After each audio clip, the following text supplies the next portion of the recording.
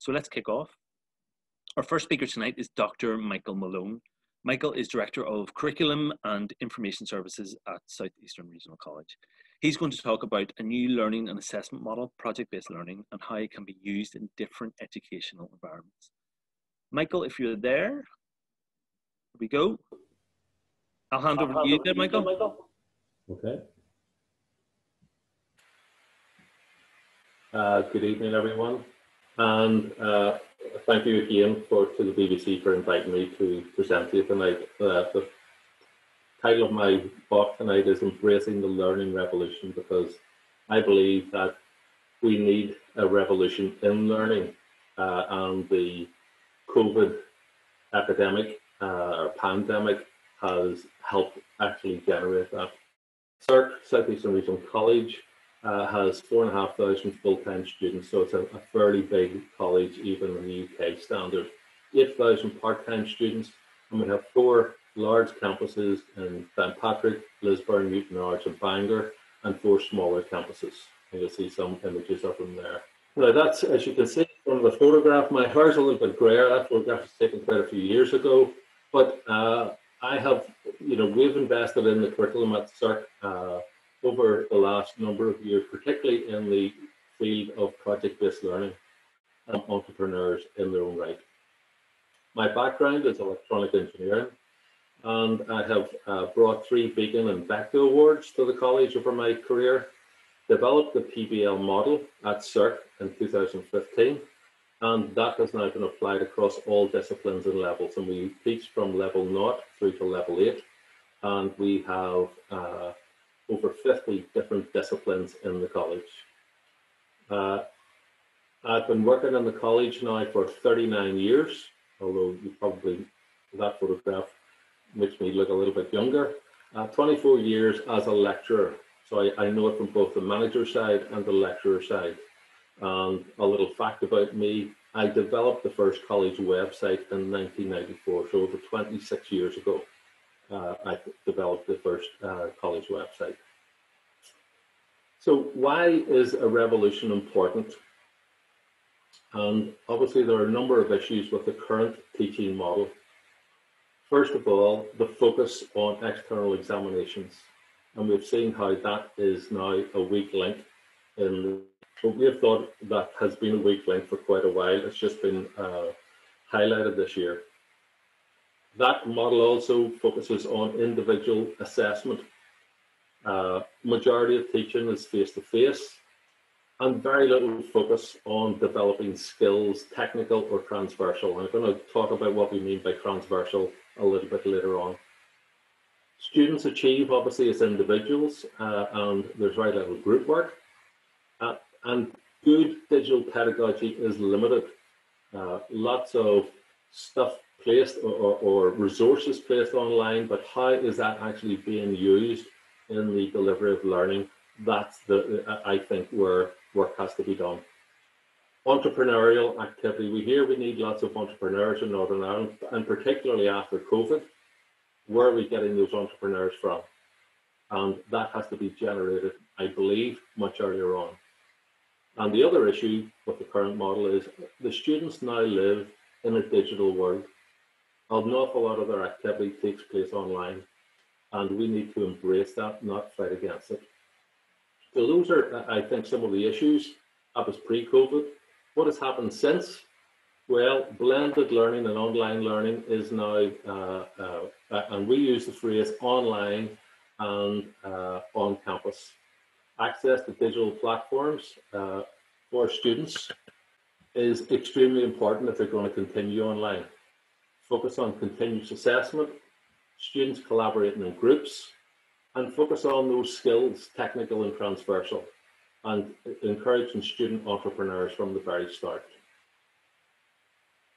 So how do we do this? Well, we have a number of models or a number of components in our revolutionary strategy. The first is the learning and assessment model, and we have developed a project-based learning model, which has been used in the past, but we have now honed it and learned from some of the best examples around the world. Online and on campus, we have forbidden the use of the word remote learning, project-based learning, and technical skills. Students are online, they're not remote, they're working collaboratively with their peers, with moderation from their tutors on project-based learning projects. And I'm going to talk about what we mean by that in a few minutes. Staff CPD is extremely important. Staff need to unlearn some of the pedagogy they have developed over the last number of years, and they need to relearn new skills.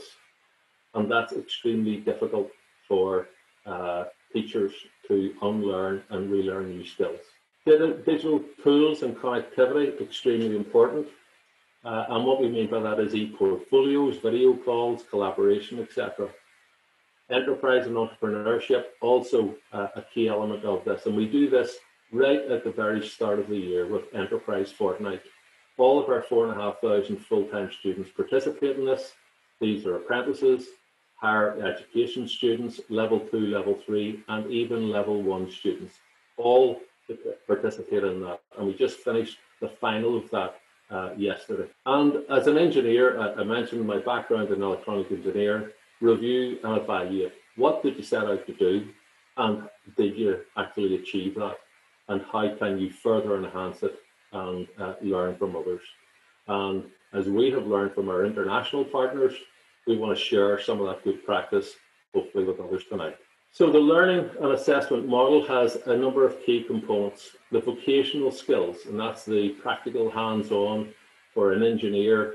It's creating circuit boards, it might be using CNC machines, etc. Our students need to have literacy and numeracy, and we have lots of students who are coming out of the school system with no literacy and numeracy, and we provide that as part of the package. The transversal skills are extremely important, and we use the UNESCO and SEA and DFE agreed definition of those transversal skills, which I'll talk about a little bit later on. And enterprise and entrepreneurship is a key element in that particular learning mix, because this provides a focus for the learning. Students will learn best when they know why they're learning something. And our focus is always on learning and not so much on the curriculum itself and the exams. Collaboration is very, very important for us, and we encourage different disciplines. We have over 50 in the college, and we encourage interdisciplinary project approaches. So, for example, we may have hairdressers working with software engineers. We may have science working with catering, and that generates innovation and creativity.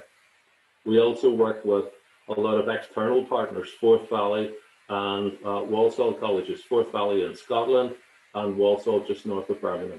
We also work with a lot of other international partners in other countries, in the Basque Country, in Denmark, etc. So learning from others is a key part of project-based learning. Project-based learning, or PBL. What is it and why do you need to know about it? SERC are using PBL across all vocational courses. So let's take a moment to learn more about it and see how you might implement it. The students will be asked to carry out a range of tasks that will vary from presentation to the whole group to collaborative working and individual research. This means the physical environment needs to be flexible to enable quick and easy reconfiguration of the room or laboratory. PBL is learn as you do, which has many benefits. Students construct their own knowledge rather than reproducing the facts. This takes place through a series of projects. Learn as you do is much more effective than learn then do. When students learn about a subject and then complete associated practical work, they may find it difficult to apply the theory. What is needed is contextualization of the subject based around a real world activity. This is the starting point for PBL. Your first task is to define the real world challenge. This allows students to learn and develop a range of skills that will stay with them for life. Communication, teamwork, negotiation, research, digital skills, critical thinking, innovation and creativity, and conflict resolution. Students develop skills easier, working in small PBL teams, learning from each other. How do you ensure that each member of the PBL team contributes? In a social contract, roles and responsibilities need defined and agreed by each team member. Each member of the team signs a contract which defines what they will do and when they will do it by. Effective planning is key, and lecturers must monitor and provide feedback throughout all stages of development. Students develop their skills further when they present the alternative options and learn to compromise to select the best solution within the constraints they have been given. Developing the action plan with timelines and assigning roles and responsibilities to each team member is the natural progression of the process. The PBL teams now implement their agreed action plan. The final stages are to review and evaluate the project outcomes with external industry representatives, their peers and their tutors.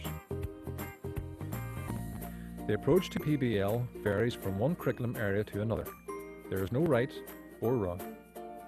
Ultimately, we want to prepare students for the world of work and help them develop the right skills, attitudes and behaviours. Projects that cross various curriculum areas enhance opportunities for innovation and creativity and better reflect the workplace. Any PBL projects should be discussed with your awarding organisation in advance to confirm they understand the approach and approve the assessment process. Have a look at the examples in the next clip and see if you can select one that will give you a good starting point, or even better. So that little clip that we created there was really to provide some background for our staff so that they understand the model that we're trying to deliver. You'll see the 12-stage process there. The 12th stage is operate, and that's where we ask students to turn their project, if it's got potential, into an enterprise or a college company. So for us as an engineer, very important that we have a process that people understand, well thought through, and actually explain that to them so that they know the stages in this. It doesn't have to be followed slavishly, but we do encourage, and we've trained all our staff in the principles of this. Now, one of the things we found and we've been doing this now for about 5 or 6 years, is that the projects tended to go off in all sorts of different directions. And what we did last year was we started to create themes that the project should follow. And you'll see these are the projects from the themes from last year, and you had mindfulness in there, food, healthy eating, etc., upcycling, reduced waste, energy conservation, enterprise entrepreneurship. Those were all the areas, and we would ask students and staff to design projects with maybe 2 or 3 themes around that. They then ended up in a focus for us on well-being and the environment. And again, these are pre-COVID, so you can see they fit very nicely in with the whole COVID constraints that we operate within. I mentioned before the transversal skills, and you'll see again, these are defined internationally, and we simply adopted them and started to look at how we can map them and develop in our students. Citizenship, respect for cultural diversity, and your contribution to society. We encourage that from the very start. Digital literacy, and now we see how important it is that they have good digital literacy, both staff and students. Self-management, how do you look after and manage your own tasks and change the priorities, because the priorities will change throughout your working life. Problem solving, working with others and your ability to negotiate with others, and your approach to and professionalism with regard to study and to work. Those are all the transversal skills that we encourage with our students. Now, a key part of project-based learning that you'll see throughout the world is expos, and we have an enterprise fortnight. In September, right at the start of term, all students, 4,500 full-time students, participate in this.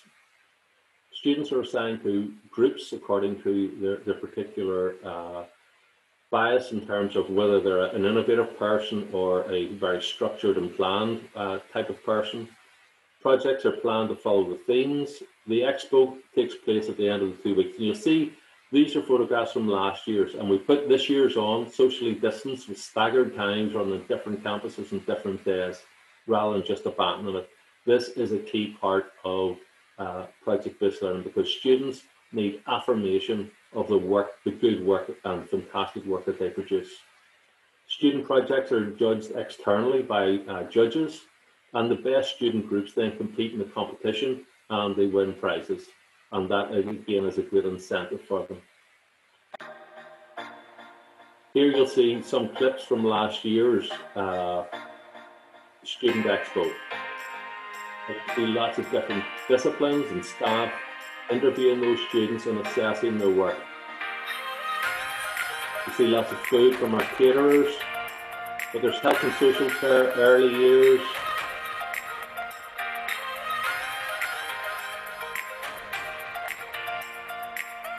Some of our motor vehicle students looking at braking systems, our plumbing students recycling old copper into devices, and yours truly, they're getting some free samples on the night as well. Lots of healthy treats. We're all healthy treats, by the way. And that's the Principal 10 talking to some of our students.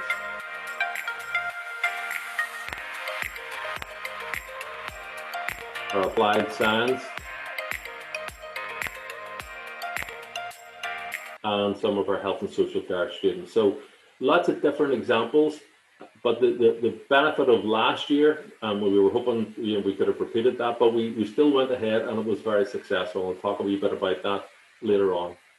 So another element, as I said, in your revolutionary strategy is, what do you mean by online versus on campus? What's going to take place? Now, the key elements in here when you're online is using those digital skills, working on the projects collaboratively in groups, the tutor moderating those groups and making sure they're going in the right direction. And what we have found that has happened, and to take away the stigma, we will have staff and students, we have already, who have developed COVID or have symptoms.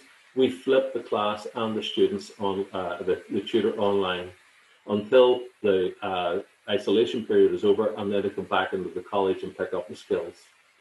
The on-campus element is the induction, meeting your tutor, developing the technical skills, and that's where students need access to specialist resources. They might be workshops, laboratories, salons, or theatres, and so on.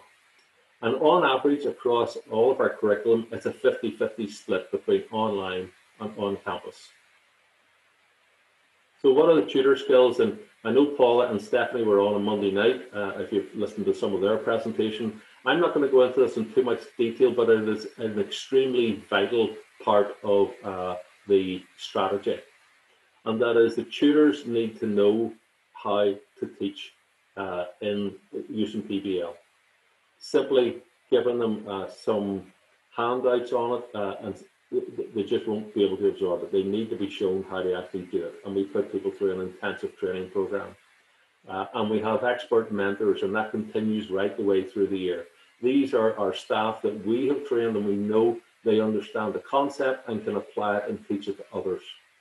And obviously, what was right 10 or 20 years ago doesn't apply now. The technology has moved on, the students have moved on, and we need to develop the tools that they require in today's world. Student digital skills and accessibility, a key element in this. If students are online, they don't have access to the internet, they can't work online. And what we think is this should be an initiative from the various departments and the executive to ensure that all students have internet connectivity at home. It happens in other countries, it should happen here. Schools and colleges should loan PCs in the short term. Again, this could be another departmental initiative. There are lots of software applications currently free to students, but the question I would ask is it being fully exploited? And immediate training for students at the start of term so that they know how to use the digital tools in case they have to flip online. So overcoming digital advantage is a real important part of the strategy, and I'll talk about what we did on that during the lockdown in a few minutes. Developing those digital skills, we sort of defined there's three key elements to this.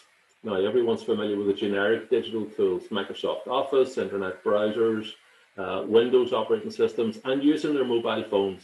And what we found was by making a lot of the tools and resources mobile friendly, the students were able to access it whenever they wanted, and that really caught hold with them.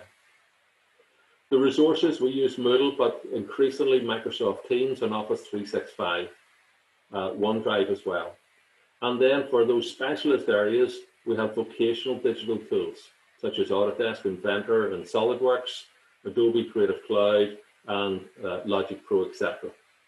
So those all combine together to produce the digital skills that the students need at the college, but also for the world of work, and how to actually interact and collaborate online.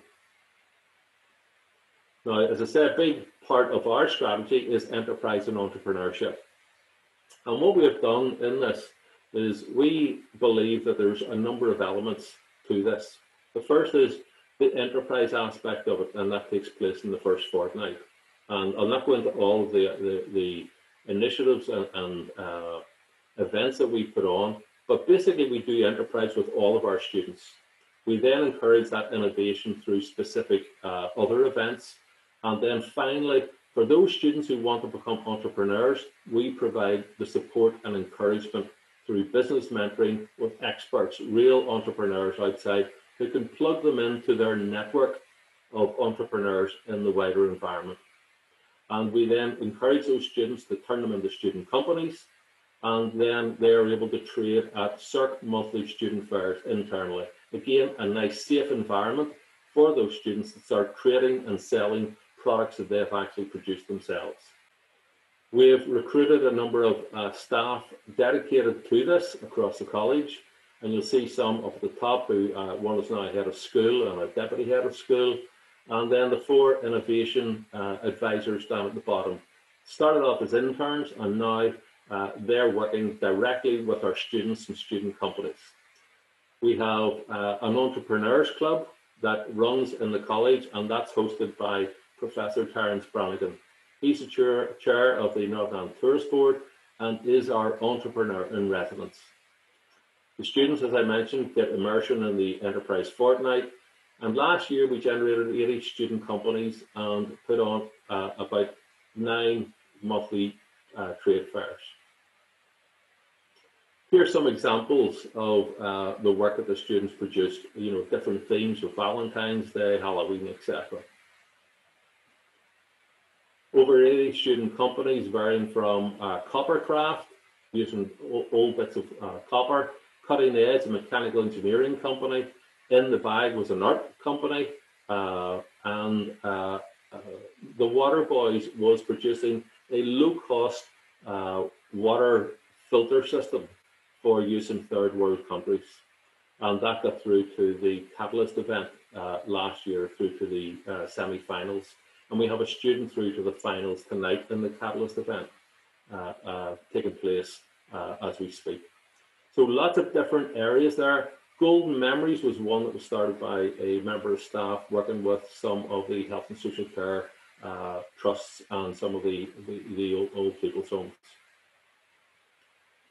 So what happened to us during lockdown? Well, it started off obviously with like lots of other organizations, us giving out food parcels. We had our rapid prototypers making masks. We had our catering staff cooking food. We made screens for the college, and we ordered masks as well, branded masks. So lots of activity to help develop that, support the community during that initial dark time of crisis. But what happened with the curriculum? Well, the college went online within a week, and we didn't close. We went online and open for business. 330 PCs loaned to students. Classes continued synchronously and followed their normal timetables. And we had almost all of our students engaged in their weekly timetable. We found within the first day, some students became even more engaged, which was a real eye-opener for us, and particularly at level 1 and 2. By going into their digital world, they loved it. Significant increase, we moved from more Moodle to more Microsoft Teams, and we use class notebook as the e-portfolio. And almost all students, 99.5% of our 16,000 qualifications completed within the academic year, despite the meltdown of Ofqual, SEA, and the awarding organisations. Okay, so the Student Expo was organised this year, that we had the 50-50 split, the e-portfolio for different types of curriculum that we had. We're developing our PBL projects even further. And if we have to, we flip the staff and students online. 500 PCs will be loaned out this year. And back in March, we had an ETI inspection. And you'll see some of the comments that they had at that stage. This is before the lockdown, on our digital skills and the balance of practical and theory, and the project-based learning, which they described as sector leading. And then one last example was we bought an old horse cart and converted it into a kitchen for our students, our catering students, to use on the road. And that's me. Thank you very much indeed for your attention.